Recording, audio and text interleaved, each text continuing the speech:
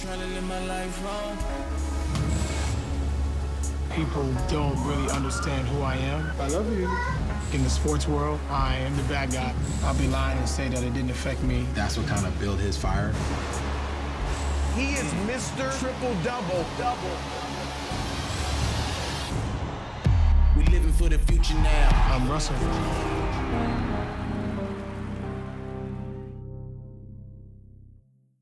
Week 7 already. Man, the season's moving quick. Another week, another opportunity with DraftKings Sportsbook, an official sports betting partner of the NFL.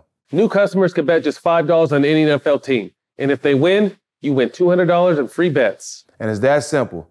If Sportsbook isn't available in your state yet, DraftKings won't leave you empty-handed. Everybody can play for huge cash prizes all season long with DraftKings daily fantasy sports contests. Make sure you get in the mix. DraftKings is giving all new customers a free shot at millions of dollars in total prizes with their first deposit. All right, Stack, who you got in week 7? I got 49ers over the Colts. I like the young quarterback. He's starting to get his feet wet. Let's see if he can get some wins. I got Aaron Rodgers and the Green Bay Packers over the Washington Football Club. Download the DraftKings Sportsbook app now. Use the code SMOKE and bet just $5 on any team, and you can win up to $200 in free bets. If they win, you win with promo code SMOKE this week at DraftKings Sportsbook, the official sports betting partner of the NFL.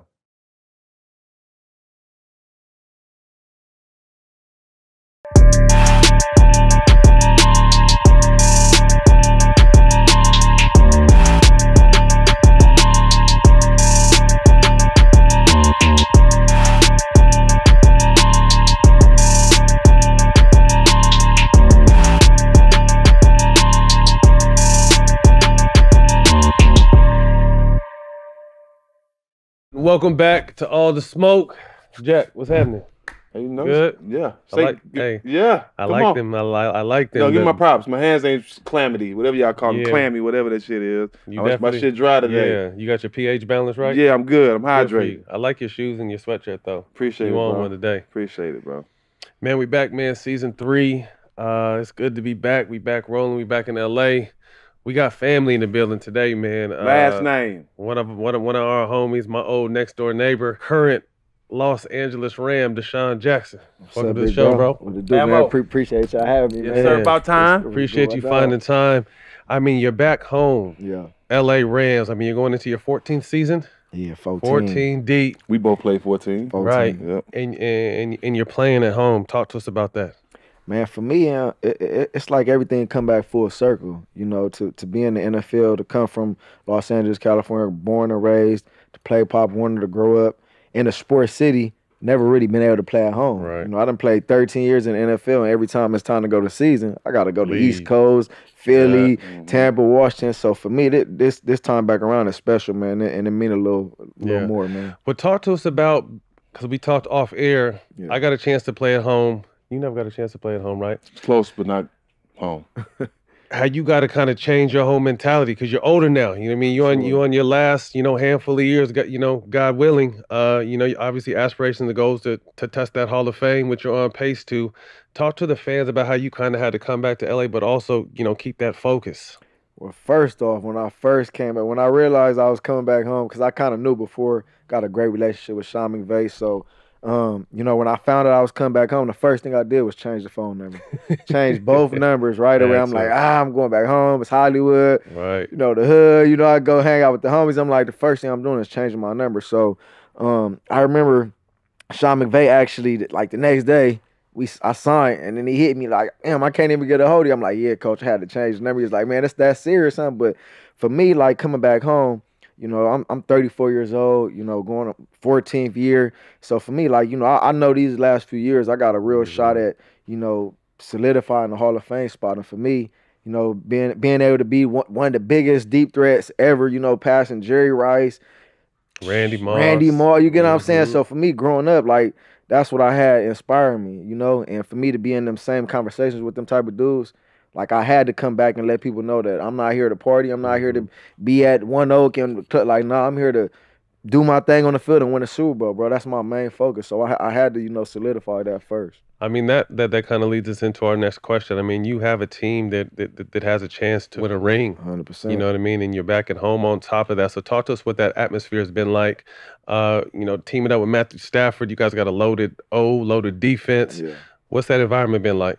Man, honestly, I done played on some good teams. Going back to the year 2010 when Michael Vick, LaShawn McCoy, Jerry Mack, like we had some dogs back in Philly, but I mean to fast forward everything right now, 2021, like you said, Aaron Donald, Jalen Ramsey, like I'm playing with some dogs, like legitimately top best players in the league right now. Position. Future Hall of Aaron Famers, Donald, he was the number 2 overall player. Jalen Ramsey, I think, was 13th in the top 100. So for me to be on this team, man, like I knew stepping in, like we really got a shot to win the Super Bowl and the Super Bowl here in LA. But we don't want to peak too soon. It's a long season. Right. Y'all Cowboys doing good. Green Bay, it's a lot of good teams. But we know, if we just keep our head down, chin up mentality, and keep working every day. If we look at every week like we want to go, we 0-0 trying to go 1-0. Yeah. At the end of the season, I think that'll have us stand in the last one. You mentioned Coach McVay. You had a prior relationship with him. Speak to how you guys' relationship started. Man, back in, 2014, I remember when, in 2013, I got released by the Philadelphia Eagles. Everybody, who knows me knows about that situation. And, I had a chance to go to a few teams, but it was personal. I had to stay in that division, NFC East. Like, I'm like, Eagles just cut me. Like, there's only a few teams I really wanted to go to. So I'm like, Washington was the team.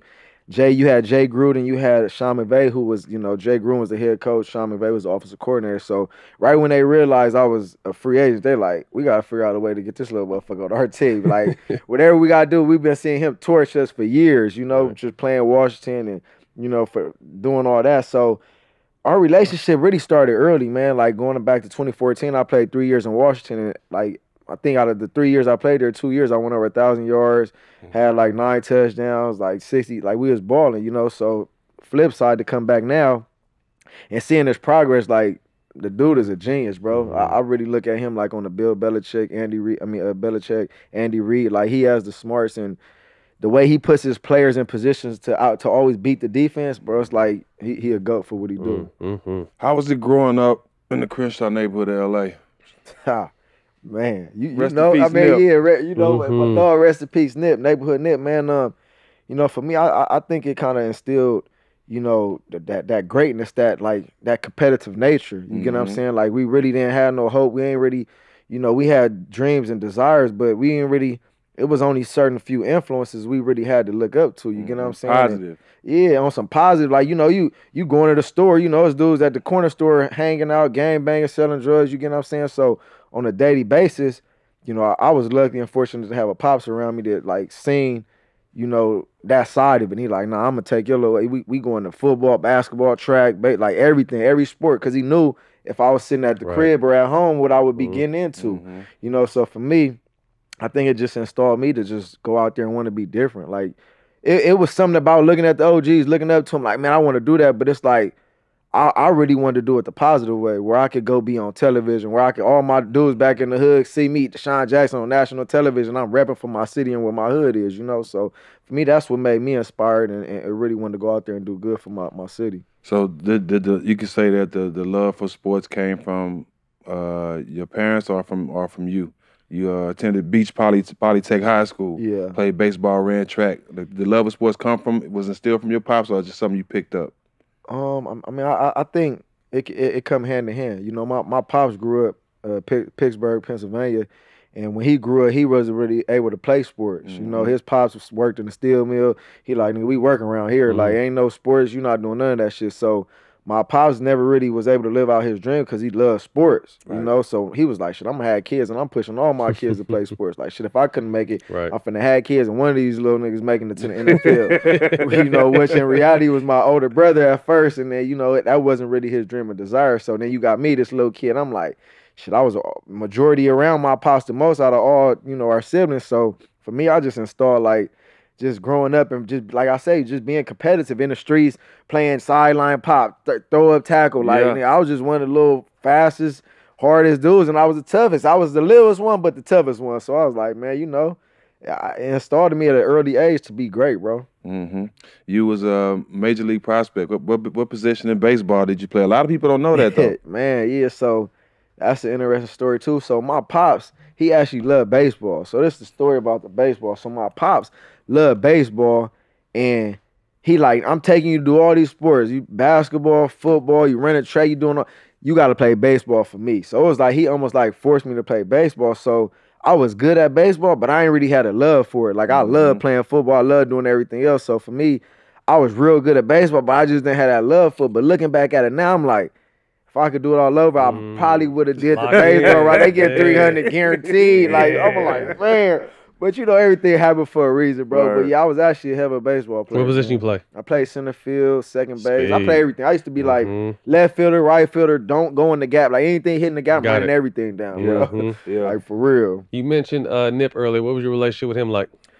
Man, Nip, man. So I remember back in probably like 2000, like 2001, like I think I was a freshman in high school.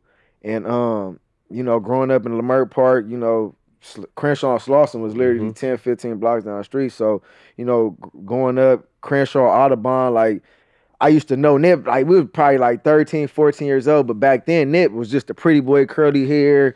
He ain't had a long hair back then. He had the curly hair. He was just, always had the white long tee on. You know, back then, the pro clubs, everybody wearing Pro club, 4X, 5X. You feel me? So it's just like, just knowing Nip back then, he was just like the little player, like pretty boy dude, you know? And then it's like, I remember like around high school, he started rapping, and I'm like, damn, he rapping, all right? We trying to figure out if he hard or not. So, you know, back then, really nobody really knew about him. Then, you know, he got the Slauson boys. Then you just start seeing him out on Crenshaw and Slauson, out the back of the Benz, trunk, popping the trunk, giving out CDs. Like, I'm like, man, this nigga really taking this shit serious. So for me, I saw his work. I saw what he put into it, and to look up to, you know, what he did, inspired everybody, and just how he tried to, you know, provide jobs and just, you know, changing the community, man. Like, me and Nip go back, bro, but, you know, he definitely inspired for the Crenshaw community, man. Rest in peace. Rest in peace. High school football, 60 catches, over 1,000 yards,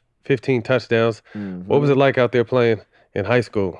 Nothing like them Friday night games. Yeah, first of all, shit. I mean, high school, like Long Beach, I went to the #1 high school in all of America. Like, literally probably put the most people in the NFL. So, growing up, obviously, I'm not from Long Beach. Everybody think I'm from Long Beach, but I'm not from Long Beach. So, I grew up, like you said, Crenshaw, South Central.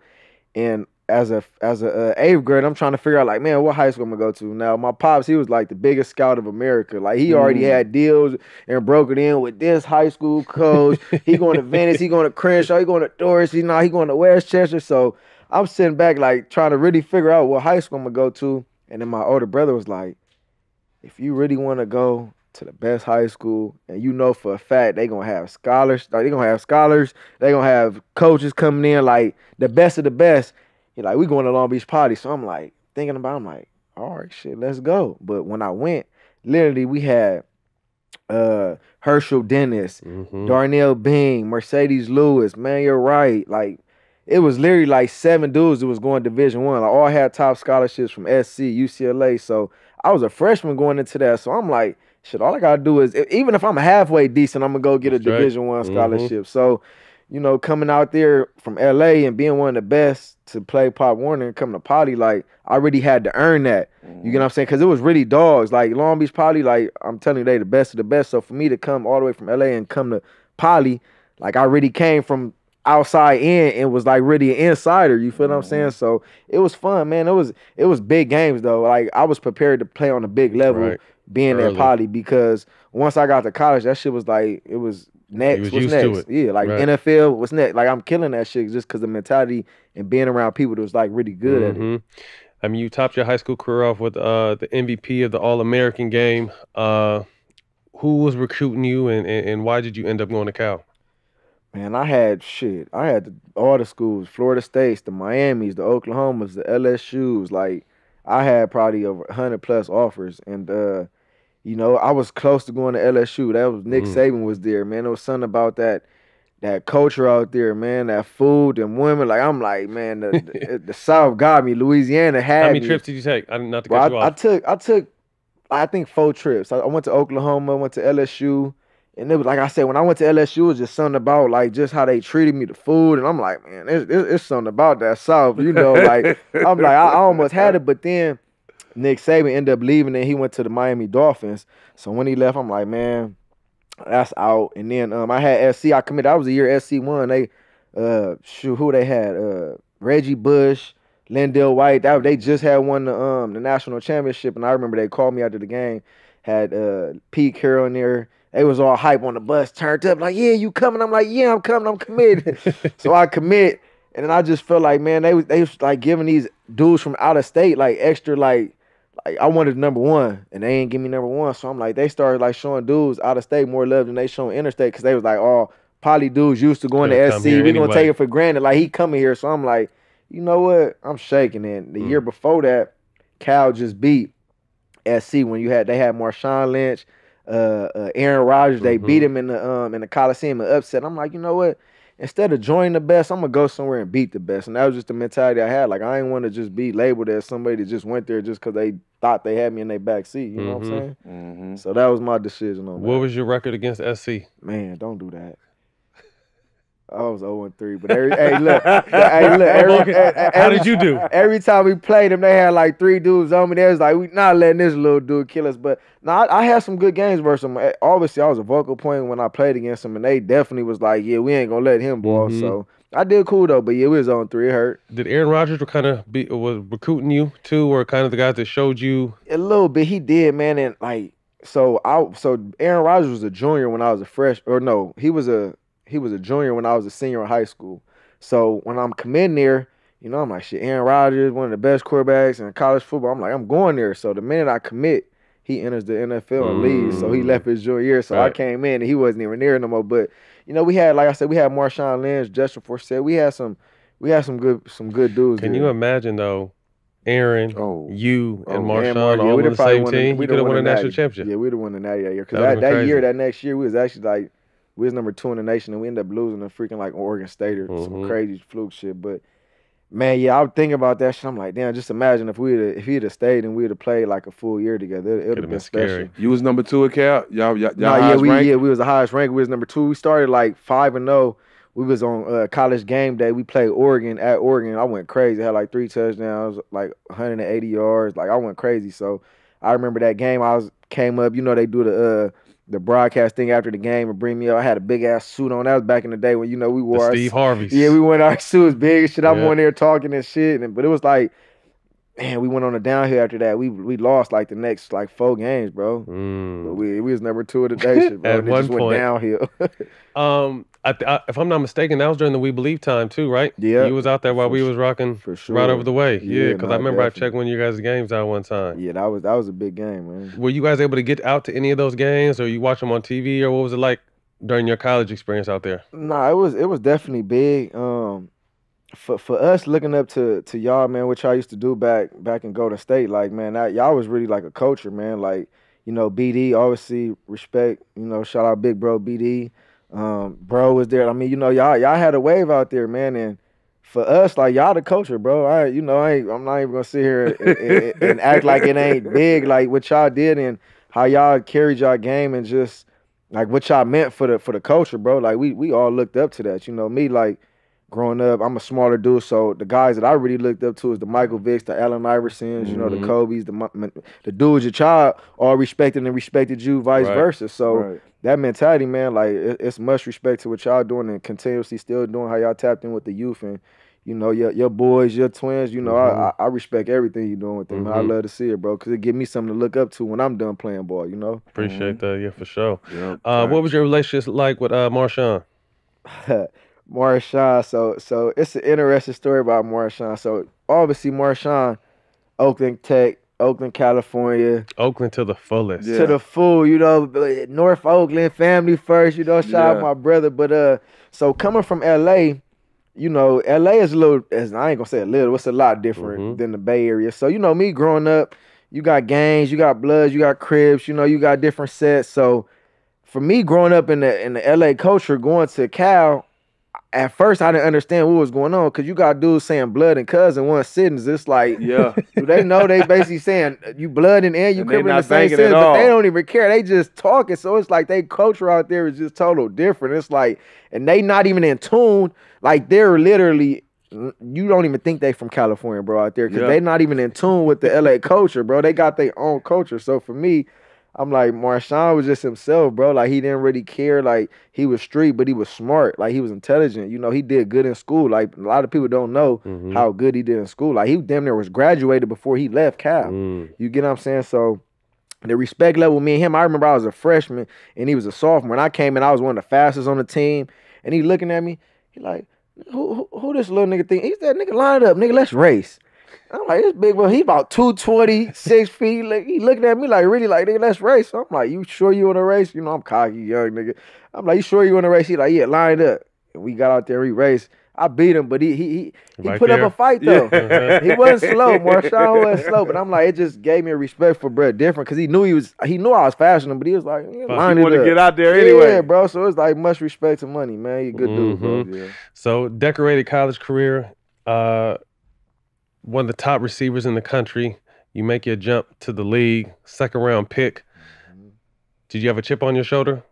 For sure. And the reason why I say I had a chip, it's like, all right, for me, college, right? You like every step of the way, from high school, college, like I always been the best, always been, you know, stats there, proven, everything was proven for me. So coming out my junior year, I actually put in a little note, and they was like, it came back and it was like, guaranteed. They didn't say guaranteed, but they give you a projection. So they said anywhere from first round to like the end of first round. So like the first pick to the 25th pick. So I'm like, shit, all right, I'm gone. I ain't no point in coming back to college for my senior year when they already solidified that. So I'm like, I'm gone. So I enter in the NFL, and I remember back then my coach, it was Jeff Tefford at the time, had like a little personal relationship with, you know, him and my dad like had like a little beef. And my pops used to be cussing him out after the game. Like, if my son don't get 10 catches, 200 yards, and I'm cussing you out after the game. So, Pops was turned up after every game. You know, Pops drinking, turned up. I ain't had the game he wanted me to have.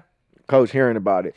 So, I feel like that kind of hurt me going into the league because, you know, Jeff Tefford was kind of asked about certain situations. And he was like, yeah, I think his dad could be a problem. Woo, woo, woo. And it just was like that kind of hurt my draft status, you know. And I took it personal because all the teams that passed on me, that first year when I was in Philadelphia, every team that passed on me, I made them pay. You know, my first year, we went to the NFC Conference Championship game where I thought I scored the winning touchdown. We going to the Super Bowl, but Larry Fitzgerald came down, did some crazy. That was the year the Steelers played Arizona in the Super Bowl. But yeah, that was my rookie year, bro, and it was lit, man. It was lit. What's it like stepping on that stage, though? I mean, you all about 5'9"? Oh yeah, my 5'10". I mean, Jack. Probably, yeah, give me my 5'10". Probably 6 feet with shoes. Shit. 5'10", what you weigh? Right now, I'm like 185. 185. But when I first came in, I was 169. Ooh. They was like 5'9", whatever, like 7 core, whatever it was. Like, you're like the average height of an average man. Yeah. And to think that Jack made a joke, like you got what'd you say, NBA years in the NFL for your size, though. Like, no one, That's impressive. Really hats off to you, bro. I mean, obviously, we homies, and I think people kind of take that shit for granted, but for you to accomplish, and you're not done, but for you to make it 14 years in the league at your size, that says a lot about you, man. No, says a lot about you. It definitely does, and I appreciate that, but you know, I just take it back to my mentality, just growing up, how I grew up, having the pops around me, you know, that really just didn't really care about anything. Like, if I wanted to envision myself or I wanted to do something, I'm going to do it. And that's just been my mentality the whole time. And obviously, I ain't the biggest, but every time I step on the field, I feel like I'm the biggest. Giant, you know what I'm saying? Like, I feel like I'm lion-hearted, and it's like, I don't care how big you is. I don't care. My pop said never fear, man, regardless how big, how small, he put his pants on just like you. You feel what I'm saying? So, for me, that's just always been my mentality, bro. But you know, I definitely speak numbers, and like you said, I'm still not done, still playing at a high level. And you know, I take pride in this shit. Every time I wake up, every time I step on the field, bro, I want to be the best doing it. You know, and I am who I am for a reason, because that's that mentality. You know, it's just like that mama mentality. You know, facts. Y'all played against him, y'all know. 21 way. What did being stamped by Jerry Rice when he said this kid has all the talent in the world? What did that mean for you? For arguably the greatest receiver of all time to stamp you like that? Yeah, that was a special moment because that was before I even played the NFL game. Like I had opportunity because at the time my agency that I was signed with, he was signed to him as well too. So I had a chance to work out with him, and we ran routes. He was like, "I want you to run every route." Like, I ran legitimately every route from route 1 to the go route, and he was like, "I only got one route I want to work with you on." I'm like, "I just ran like 20 routes, and you telling me just one route?" So I'm interested to what he gonna say. He was like, "You just running too fast on a speed out. I want you to slow it down, get under control, and you master that. Ain't nobody gonna be able to mess with you." So from day one, I'm thinking he finna critique me. I'm thinking he finna give me What route is that? What is that? Speed out. It's like a quick out, 5-yard out. Okay. But he was saying, I'm so fast, I need to run that in under control and still be fast, but not running too fast where I'm like out of control running a route. So that route is like one of the easiest routes. So that was the only route he critiqued me on. So I'm like, I could be special, bro. And I knew that from day one. I'm like, I do my shit and stay on it and work. Yeah, it's gonna be a good ride. What's the fastest time you ever ran?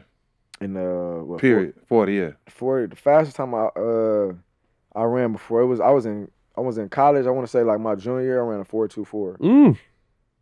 God damn, that's that DeSean speed.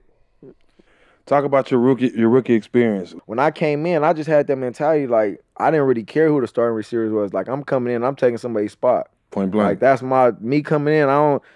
Sometimes these young dudes, they come in, they be asking questions. I'm like, bro, you can't make the game bigger than it is. We've been playing this shit since a little kid in the park.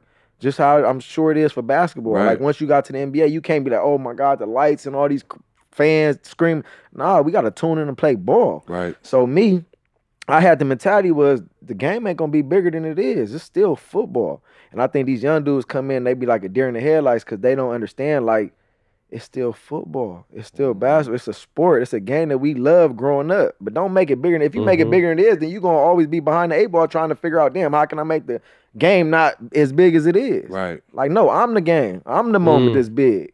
And that's my philosophy on that shit, bro. It's a game, bro. We have fun with this shit and play at a high level. Talk to him. For sure. Who were your vets that you leaned on your rookie year? As soon as you got in the league. Good question, man. So when I came in, I had some real OGs, man. I'm gonna give you the names first, and I'm gonna give you a special story about a situation in my rookie year. But so I came in, I had McNabb was my quarterback, Brian Westbrook the running back, Asante Samuel, Brian Dawkins. I was about to say, was Brian Dawkins on that team? Brian Dawkins. Few dudes, but the special story. So I was in like my 7th, 8th game, and we was playing in Chicago. This one, Lance Briggs, Brian Urlacher, like dogs, like Brian Urlacher legitimately could be one of the best, linebackers to play the game. So we playing versus these dudes, and I'm like, this one of them games where I'm like, damn, I'm really playing versus some dudes that could damn near kill me if I run across the middle, right? So I score touchdown, I'm balling in the game. So it become a point where they punted the ball, and I'm back punting the ball, and I had like Clown that had the ball in one hand. I fumbled, but we ended up getting the ball back. Boy, I must have came to the sideline. Brian Dawkins must have grabbed me up, snatched me up. You do that shit again, because he didn't really cuss. Yeah, he was all about God and but he came at you on a crazy way, yelling at me. If you do that again, I'm like, man, this nigga talking to me like my daddy.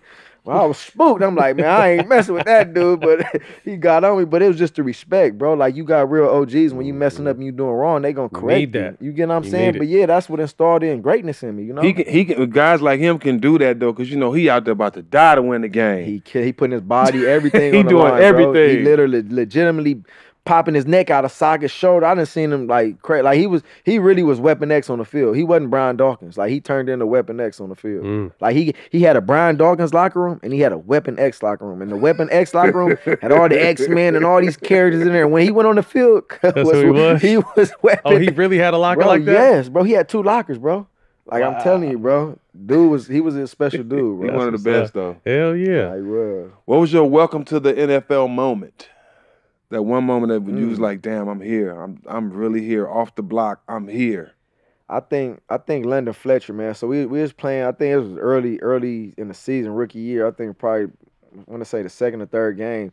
London Fletcher was a linebacker for the, back then there was the Redskins, Washington Redskins. And I had caught like a little 5-yard quick little route, and I was right over the middle of the field. Like, look, guys my size won't really like to go around that area. So it was like a little 5-yard pass. Donovan McNabb like hit me. I caught the ball, and all I remember was like walking to the sideline and everything was just like spinning.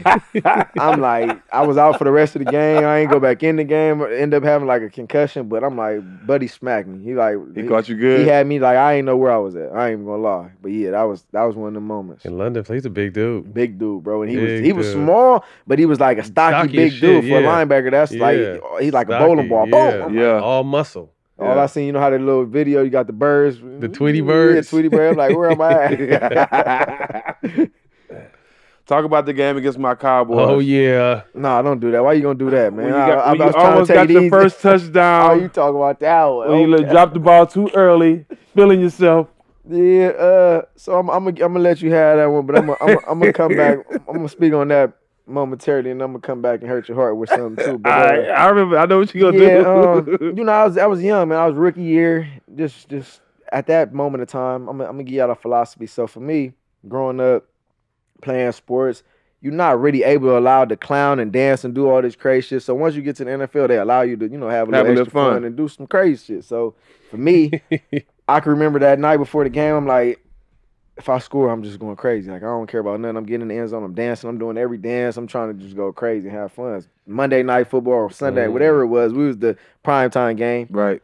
So once I caught the ball, I'm damn near close to the end zone. I'm like, I don't even care about this ball no more. Nigga, I'm finna get in this end zone and dance, bro. So that was just on my mind. So obviously, dropped the ball a little short. But, yeah, that's something that happened. It ain't happened again since then. And I did it in high school, too. But, the one in high school, I was trying to beat the record. Reggie Bush jumped from like the 5-yard line in the game versus the UCF versus the Bruins, and he flipped in the end zone. So I'm in the All-Star game. I'm like, he jumped from the 5. Let me try to jump from the 6. So I tried to jump from the 6.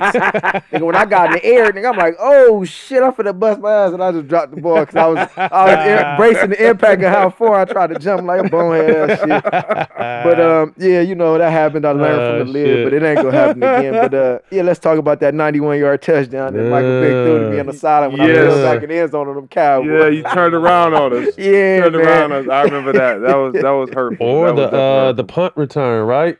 The punt return was versus Giants. I got some plays versus the Cowboys though. I literally back in my early days when I was in Philadelphia, man, I looked at myself as a Giant killer, a Cowboy killer. Yeah, you killed us. I killed the Redskins too, but it was just like it was something personal because I know the rivals, like being an Eagle, the rivals with the Cowboys, the Giant, like it's real, bro. And I had a lot of good years, man, on them. You got to taste the playoffs in 2008. What was your first playoff experience like? Man, the game moved way faster, man. It was like things was moving. Like, being a rookie, adjusting to my rookie season, I'm like, it's fast, but the playoffs, bro, it moved like, and I'm talking about the first playoff game, like the wild card game, bro, it was like, you would just think everybody just turned up like 20 notches more. And it's like, I don't know why. I guess everybody trying to win the Super Bowl, but it was just like the game was just moving faster, bro. And for me, I just feel like we went on like every game was away. Like first game we played, it was in Minnesota, right? In Minnesota. Then we played the Giants. Was it? I don't remember. We played one more and then we went to Arizona. In the NFC Championship. But yeah, every game was on the road, and it was just like for us to not have that home field advantage, like playing on the road, it's tough. But that's what builds character, like what you gonna do when everything's against you, all adversity, all odds are against you. So for me, I just love silencing the crowd, bro. It's nothing like you going to somebody else's house and standing on their couch and doing whatever the hell you want, walking out saying we won. Like what better feeling is that? Working with Donovan McNabb, what was that like?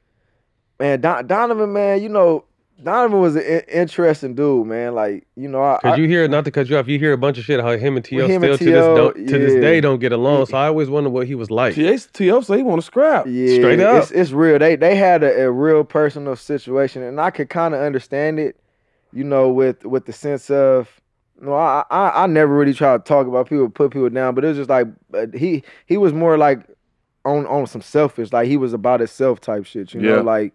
You could tell, like, with certain quarterbacks, when you the quarterback and you the vocal point, like, sometimes you might have to just take it on your shoulder. Like, my bad, I missed that throw, or my bad. Like, just as a captain and a leader. For the team. You get what I'm saying? And it was just like certain times he didn't really want to take that up on him, you know. And not to say he wasn't a good player or a good person, but it's just like certain times you could tell it was a little more selfish, you know. And it was just like as a young dude, you really you're not looking for your quarterback to be that. You looking for your quarterback to embrace you and really uplift you, you know. So I could kind of see why him and T.O. is how they are, you know. Andy Reid, what'd you learn from him? Man, father figure, man.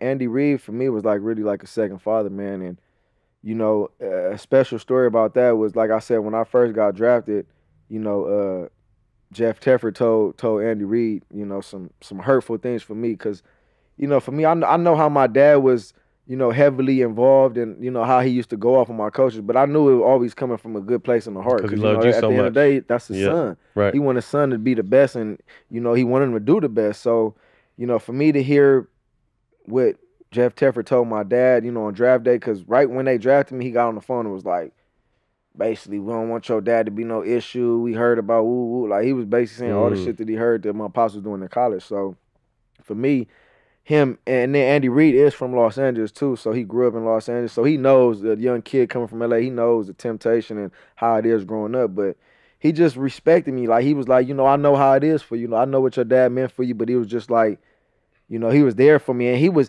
one of them coaches where he didn't really care if he was being too hard. Like, you know, you had them coaches where you like, he hard on me, but it's only for the best. It's only for the betterment in me, in my career, in my life. So you could respect that a little more, you know. And he was really like, you know, a father figure in my life. What's up? There's a big difference between being on you and critiquing you and actually knowing that they care about you. Yeah. I know I've been through that situation too, playing where a coach is being a dick and mad at me because, you know, his wife being friendly to me or something like that. You know what I'm saying? Not the wife. Yeah, yeah. I'm just saying. Whoa. I'm just saying.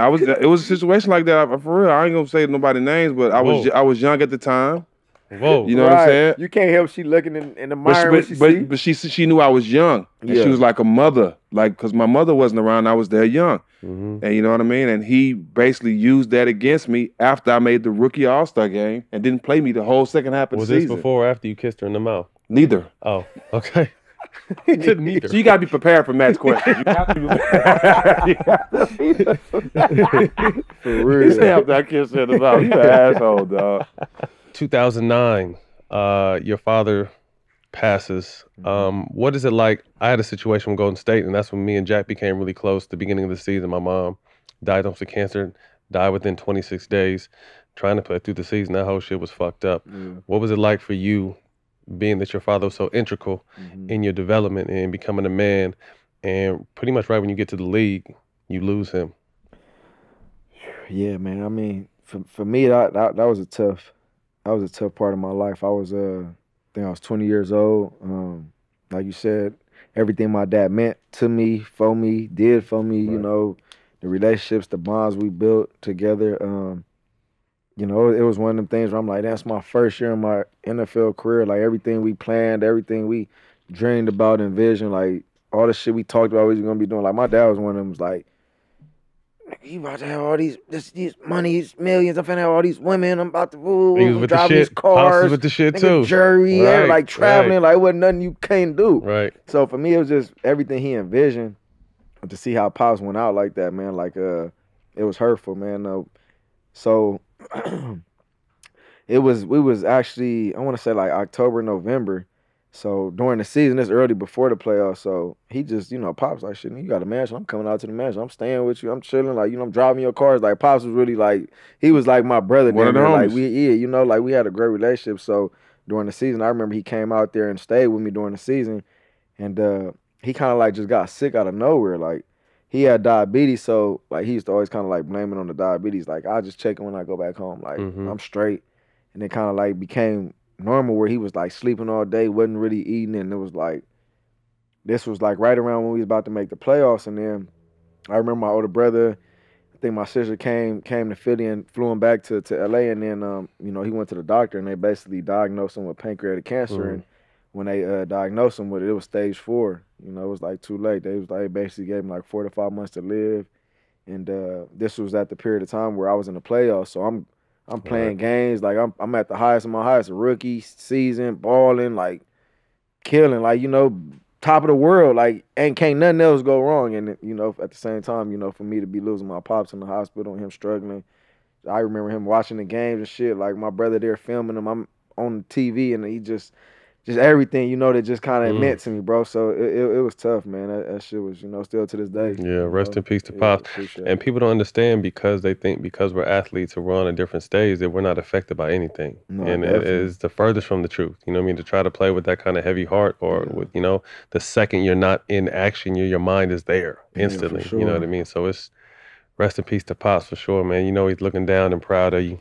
We as athletes, people think, you know, expect us to be so strong and be able to take all type of stuff. But my father I didn't have a relationship growing up with my father like you. Yeah. But it grew as I got older and became successful. Right. My father's dead as well. I miss my father. So I can imagine. For sure. You know what I'm saying? Yeah.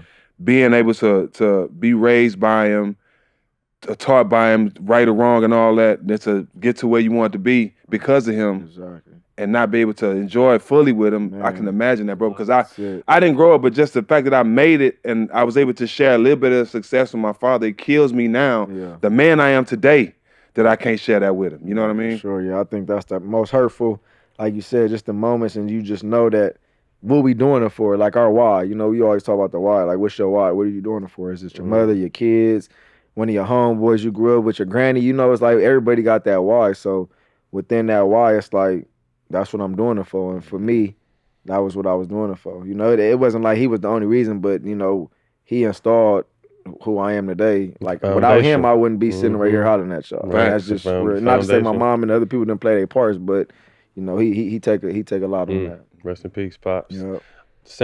December 19, 2010, the only game-winning punt return in NFL history. Talk to us about that play and what's going on through your mind. Game, blouses, bitches.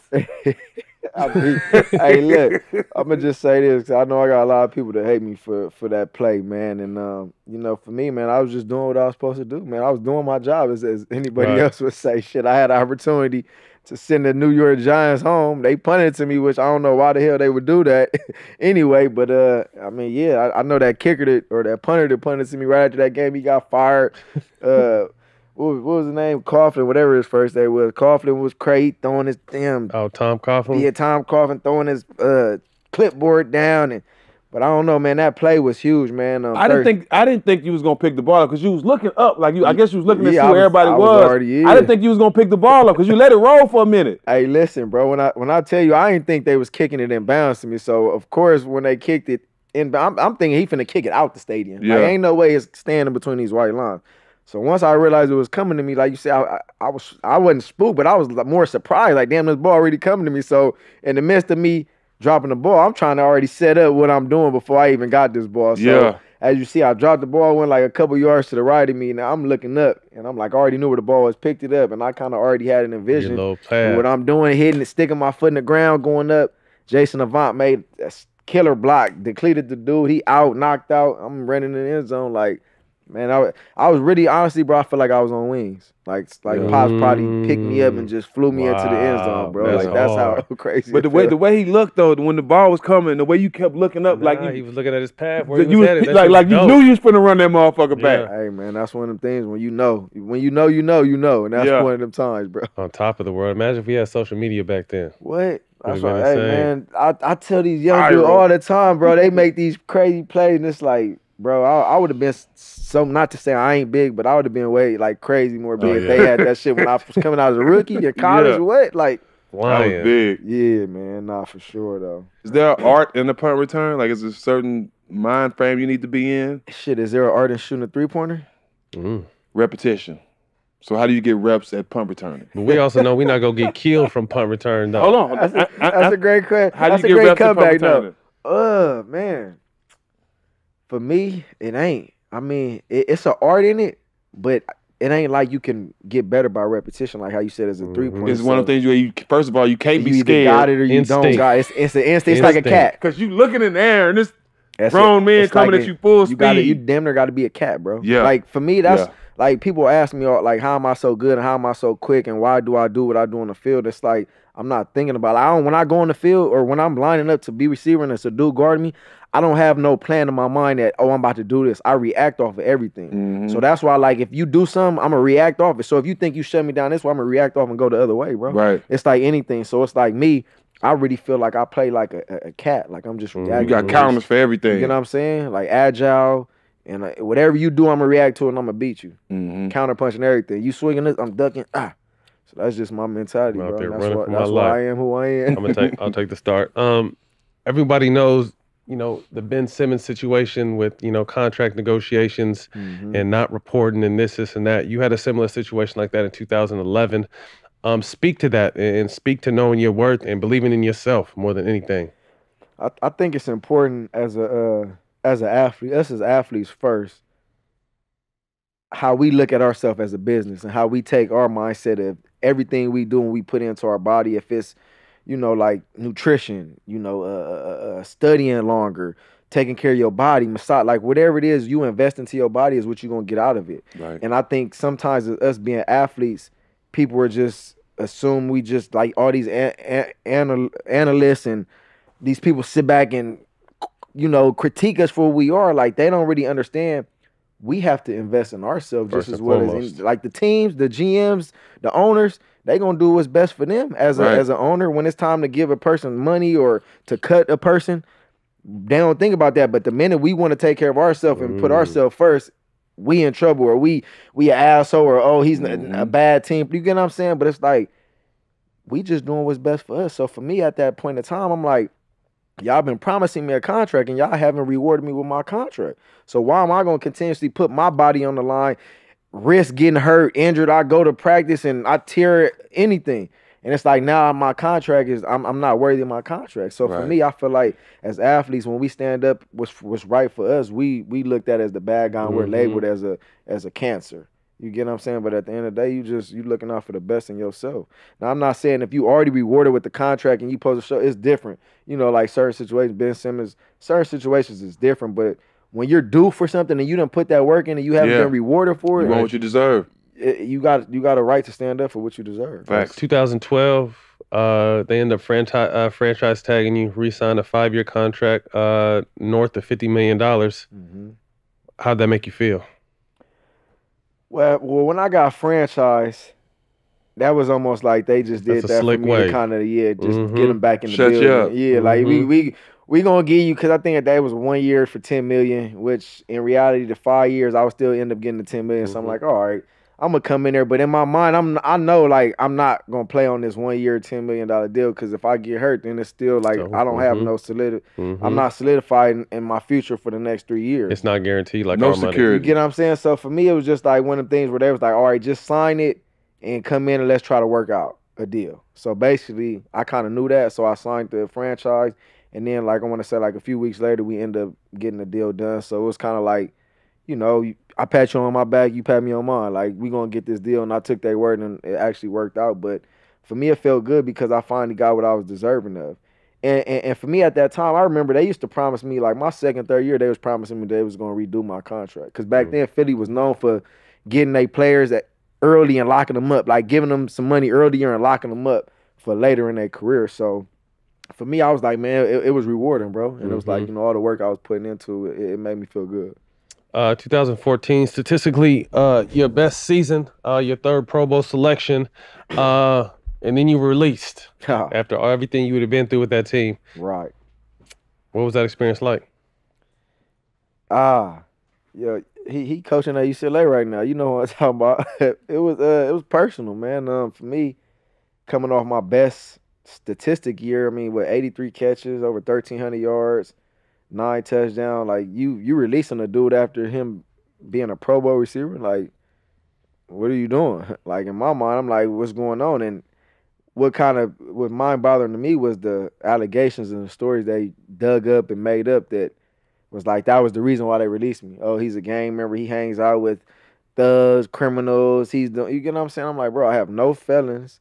I have no record. I ain't never been to jail. Like you saying, you mad at me because I grew up where I grew up and hang out who I hang out with. So for me, it was kind of like a stab in my back, bro. And it was like everything I did for y'all and coming off my best years, like y'all just come. Like if y'all didn't want to pay me, just tell me y'all didn't want to pay me. But to try to tarnish my name and who I am, crazy. Like, And then you got other teams looking like, damn, do we want to take a risk on this dude? Like, is there something that's gonna come out? Like, is he about to come out? He going to jail? You get what I'm saying? It was just like, it was a fucked up situation for me, and I took that personal. That's why I did go to Washington. Every time I played the Eagles, I made them regret that decision. I want to touch on that a little bit because obviously he is the head coach. We're talking about Chip Kelly. He's the head coach of UCLA, and there was a lot of racial allegations swarming around the way he moved and perceived a handful of you guys. Yeah. Some of the better players on the team. You know, can you speak to that a little bit? When he first came in, it was like you doing something that a professional athlete shouldn't have to, you know, go through. Like when you first the head coach, you come in. That's like coming in and telling you a starter, you playing BD, Stack, whoever y'all starting five is, and you got a new head coach to come in and say from the get-go, none of y'all starters. Like you telling me Pro Bowlers or All-Star player 10 times, whatever, Michael Vick, LaShawn McCoy, me, all the start, like no one was a starter. He basically said everybody got to earn their spots. We looking at this dude like, bro, you know who he talking to? Like, bro, we Pro Bowlers, we getting paid way more than you. Like, you talking about we all basically don't start. So we, like, from that get-go, it was like, shit he came in and was trying to do, like, we really felt like we was college players. Like, we really felt like he was trying to control us on some college shit. And it was like, bro, we been through that phase already, bro. We professional athletes, and we know what it takes to get it done at a high level. We've been doing this shit. So for me, that shit was kind of personal, bro, just everything he tried to come do. And, you know, like you said, like, you letting go of players this legitimately the best of the best. Me, McCoy, Michael Vicks. Like, bro, if you would have kept that team together, bro, that team could have been special, bro. We could have legitimately won a Super Bowl. And it was like he broke that team up and brought people in that he wanted to bring in that probably was going to yes man him or listen to every command he wanted. And it was like us, we really felt like we didn't have to do that because we already gained our respect and we were who we were. Is he pulling the was he Urban Meyer before Urban Meyer, what Urban's doing in Jacksonville, kind of trying to bring that college? It ain't gonna work, bro. Yeah. I mean, don't get me wrong, his offensive scheme. Because we balled. Like, we had, like I said, I had my best statistics from the offensive side of it. But it's the outside. Yeah, it's like the day-to-day. Like, he wanted us to put a heart monitor on going to sleep to see how many hours people slept. You asking professional athletes, like, we not college, bro. Yeah. He asking people to pee in the cup to see how hydrated you is. Like, bro, if you can't come in and perform the best of your ability and you know you're a professional athlete, you getting paid all this money, what are we doing? Yeah. You get what I'm saying? So it's like he almost had, like, people on a leash. But it's like, you can't implement that in the professional level, bro. That's the same thing they saying about Urban Meyer. Yeah, that's not gonna work, bro. Same thing. It ain't gonna work, bro. That's hard to do. You gotta, like the Andy Reids, the Bill Belichick, like the coaches that demand respect but give respect and understand. You got a player mentality relationship. Like if you can't go holler at your head coach, like you feel like you can't talk to your head coach, how you gonna put yourself on the line when it's in game and you gotta go on one? How you gonna put yourself on the line for your coach if you feel like you can't do the same for you? Yeah, I ain't riding for you. You get what I'm saying? Right. So that's just the mentality that I feel like went wrong with him. What was it like working with Michael Vick? You guys had a special connection. Man, Michael Vick, I feel like is one of the best players I didn't ever play with. Like we had the most of the most. Like if I look back and do all the statistics, like me and him had some of the biggest plays. Like legitimately, so many plays that we could pull up and look, man. And for me, like growing up, he was an idol to me, one of the first black quarterbacks taken first round, everything he went through. One of his cousins or boys he grew up with ended up snitching on him. He's trying to take care of everybody. He had 100 dudes rolling with him, taking care of everybody, lifestyles. Like, I learned so much from him, you get what I'm saying? Just from me being younger, looking up to him and being able to have a chance to really sit in the same rooms and have like a big bro, little bro relationship. Like, and when we first met, he was like, man, I see a lot of you in me. And it was, when he told me that shit kind of, it fucked me up because I'm like, damn, like, why you say that? He was like, I just see all your boys, you doing this, you doing that. Like, I was the same way, but he was like, you need to cut that because if it really come down to it, they ain't gonna have your back. You get what I'm saying? If it come a situation where it's you or them, they gonna choose them, And it was like he really learned, like, betrayal. Like, people really stabbed him in his back for people he took care of, you know what I'm saying? Right. So he kind of like taught me that early. So for me, I was able to see like, let me start cutting back. Let me stop doing, you get what I'm saying? Because everybody love you when you on top and you handling money and you shopping, you taking sprees. You know what I'm saying? Like, everybody love you, but the minute you don't do something for somebody, how they feel about you? As soon as you say no, the loyalty gone. The loyalty gone. He ain't shit anyway. I hope he get hurt. I hope he get cut. You get what I'm saying? Just little shit like that. But on the field, I mean, one of the best deep balls. I mean, you got a nice deep ball thrower right now in Stafford, but Like I said, you and Mike's deep ball connection was on another level. Nah, Mike Vick. Yeah, as far as now, like, you know, I'm intrigued to see how it's gonna work out with me and Matthew Stafford. But right now, yeah, to date, Mike Vick has been the best quarterback I played with. Just as far as the deep ball, the home run ball, throwing the deep passes. Like, his arm was effortless. He used to he looks up, just sling it. He used to be like this and throw it 80 yards. I'm like, how can a man literally do that and throw the ball? Like, you ain't even doing that. Yeah. He doing it. So I'm like, crazy. bro, how you throw the ball 80 yards, just flick of the wrist? March 9th, my birthday, by the way, 2017, you pick yourself up a nice 3-year deal with the Tampa Bay Buccaneers. What was it like being out there in Tampa? You had a young Mike Williams or Mike Evans, right? Yeah, man. You got Tampa was, weapons. Yeah, Tampa was it was a cool vibe, man. It was actually my first time. I think I was just turning 30, 31 or whatever it was, and it was like my first time in my career where I could go play in some good weather. I'm like, I'm used to being in the cold, East Coast, Philly, Washington. It was like I had a chance to go to Florida. So when I first went to Florida, I got out there and Tampa was hot. I ain't used, I'm a Cali dude. I ain't used to that Tampa, Florida, humidity. Bro. When I went out there, 110 degrees, 100% humidity. I'm like, bro, this is gonna be brutal. I remember the first game I'm playing in the game. I'm like, if I knew it was gonna be this, I probably wouldn't have signed, bro. I'm about there. I damn near had a heat stroke, bro. The first game, like, I'm about to die. I grew up in that. But nah, it was cool, man. It was good vibes. Jameis Winston was there, like you said. We had Chris Godwin, Mike Evans. The team was fine. We really didn't have too many. We had good players, but we didn't play that good. 2 years we went 5-11, so we never really end up. Jameis kind of struggled a little bit. Me and him really never connected like that, and that's kind of the midst of that story. It is what it was. Yeah. So you head back to Philly. Were you reluctant with that situation, getting there, or what was your approach heading back to Philly? So heading back to Philly in 2019, it was honestly at this point, Chip Kelly was gone. They had brought a old coach back when I was used to be with Andy Reid. Doug Peterson was the head coach, so I had like a good relationship with Doug Peterson. So I could remember when I was in Washington, it was like they was trying to figure out ways to get me back. Like literally, like 4 or 5 years, they was trying to get me back because I was killing them so bad. Like every time I played them, it's like, man, we got to figure a way to get this motherfucker back. Right. Like Chip Kelly gone. Like let's figure out a way to get him back. So was in the talks. Not a lot of people supposed to know this, but yeah, we talked here and there. You know how it is when a team wants you and you know they ain't supposed to be hollering at you, but they like, we gonna figure out a way to get your ass back. So it was just one of them things. But the reunion was actually it was good because I felt like I really should have never left in the first place. Right. And it was like the person that really made the decision wasn't there no more. And even though the GM was there and certain people was there, like when Chip Kelly was there, they literally gave him the key to everything. Like he was like the general manager. He was bringing players in. Like it was everything that was him. So I kind of really didn't feel that much of a weight towards the owner and the GM. But, they all in it together. At the end of the day, they all in it together. First game back, you break a record to get you in, I think, second place. Shit. You surpassed Randy Moss. I mean, that's a hell of a name, first and foremost. When you hear yourself, knowing where you come from, what you've been through, the journey you've been on, when you start passing people like Randy Moss and legends of the game like that, what does that mean to you?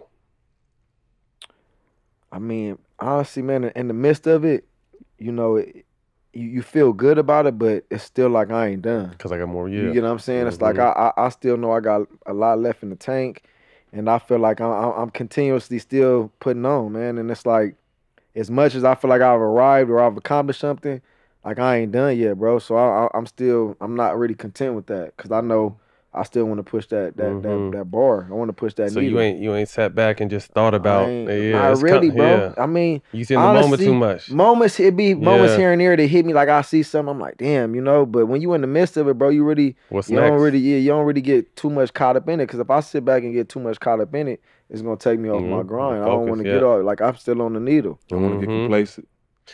First touchdown with the Rams. You're tied for the most 75-plus yard touchdowns. That's fucking crazy to say. 75-yard touchdowns. You tie the record. The most in what's that like for you? That one right there was special, and the reason why I said that one was special because it happened back home. You get what I'm saying? This where I started playing that. So for me to come back home, like literally when SoFi Stadium was built was where I played Pop Warner ball at growing up. That soil, all that dirt right there is where I used to play ball at. Being a little hard-headed, snotty-nosed boy, like I was in the backyards playing over there, bro. So for me to come back and score my ninth 75-yard touchdown, like you said, that number is crazy. I ain't even really know about that stat. Now that one kind of caught me off guard. I knew about the 50-yarder, the 60-yarder.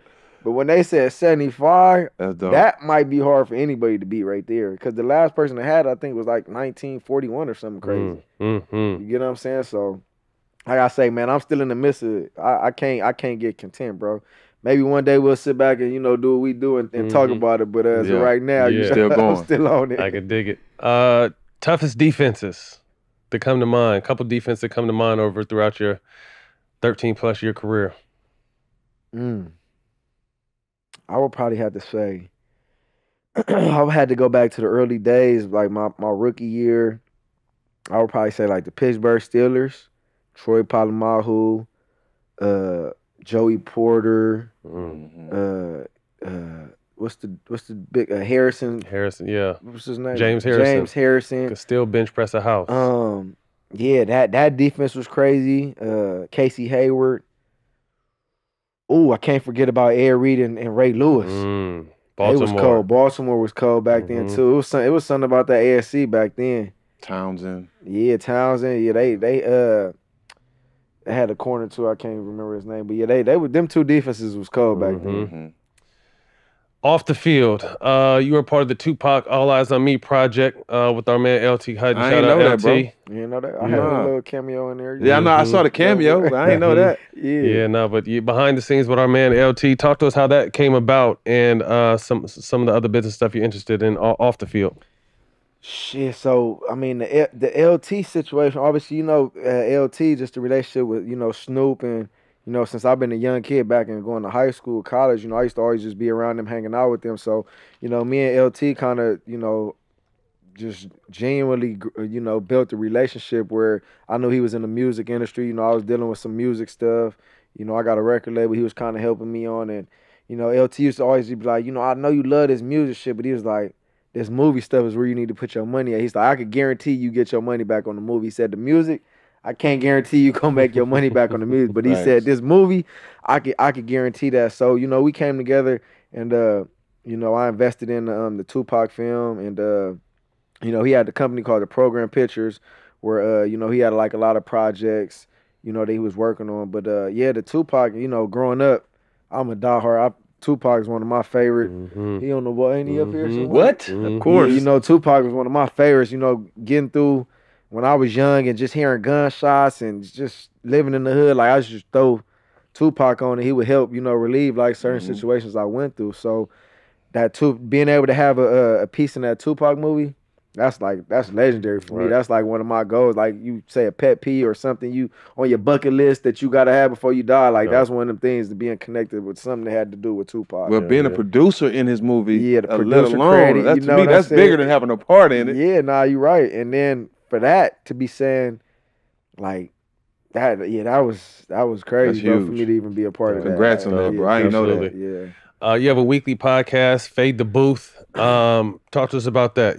You put a couple episodes out. You got some in the bank. What were you trying to get across with that? So Fade the Booth, man. So I got hurt. I want to say I got hurt about like in 2019, and I had like a growing injury surgery, and I was out for the season. So I'm sitting back. I'm like, man, year 12. I'm like, man, I can't play football forever. Like, let me figure out something I can, do where it's like fun and it ain't hard for me. You know what I'm saying? So I'm sitting back thinking, I'm like, my brother always had a camera on my face, had documentaries. He's still shooting. Shout out to bro right there with the camera on as we speak. He's shooting now. But I'm like, man, I was always, in front of a camera, and it's like, this shit is easy to me, bro. So I'm like, let me, bring people. And then y'all inspired it, give the kid Wallow, like, seeing young brothers kind of doing their thing. And I'm sitting back like, let me get into the podcast industry. And for me, I just really wanted to open up and, give, my platform and, my viewers just the insight to me, and not only me, but, my guests. I had Lil Wayne come on, had, Marshawn Lynch, Michael Vick, Michael Rubin, just give them a different perspective. Like I had an owner on there, like a billionaire owner, just talking about like lifestyle things, like what made him who he was at early, because he was 20 years old, 13 years old, had a billionaire mentality. You know, people invested in him. You know, him taking out money, like things that me being 12 years old, I wouldn't have thought about. Right. Like how his mind was programmed. Like, so it's just for me, just opening up and talking about situations that people could sit back and know that, like, we all might be celebrities, we all might be who we are, but we still went through shit that it was that defining point in our life. Like, you know, so for me, the Fade the Booth is really just letting people know it's possible to make it. Like, everybody that's successful, we go through something. And I know a lot of people be sitting back at home like, oh, I tried this and it didn't work, so let me give up. No, like, keep going. Like, figure out what it is you want to do. So for me, I love inspiring, man. So Fade the Booth is really just inspiring, man. Where can they find that at? So Fade the Booth, you can find it on IG. And you know, it's on you know, YouTube, Spotify, iTunes, you know, the whole thing. Shout out out Wallow and Gilly too, man. That's family. Shout out, boy. Yeah, they've been wild. I love for y'all to come on mine too. You know, we waiting on you, waiting on the invite. We there. We gotta cross promote it, man. For sure. Fatherhood. You got 2 little guys. Yep. How important is that to you? Man, fatherhood, man, it's huge to me. I look at fatherhood as, you know, what do I want my kids to hear about me when they grow up and they become older? You know, what are people gonna say about their dads? You know, and for me, I'm a stand-up dude. I'm a respectful dude. You know, I'm a hard-working dude, and you know, I just want them to know that, you know, they pops was a real one. You know, and they got something to look up to. But at the end of the day, my kids gonna be real ones. They might not grow up and live how I live, but I'm gonna install that and have them understanding, like, you know, you gotta work for what you want out here, you know. So I think being a father for me kind of, you know, let me know it's not all about myself. You know, before you have kids, you put yourself first.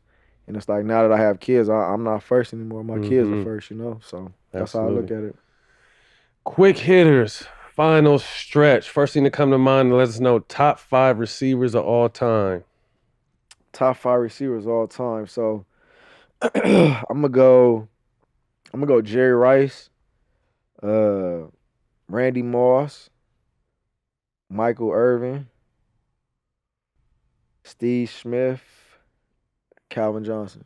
Woo! That's a hell of a 5 right there. I'm up there. I ain't put me in there, but I'm up there too. Yeah, nah, that's dope. Top 3 artists or songs on rotation on game day. Top 3 artists. Or songs.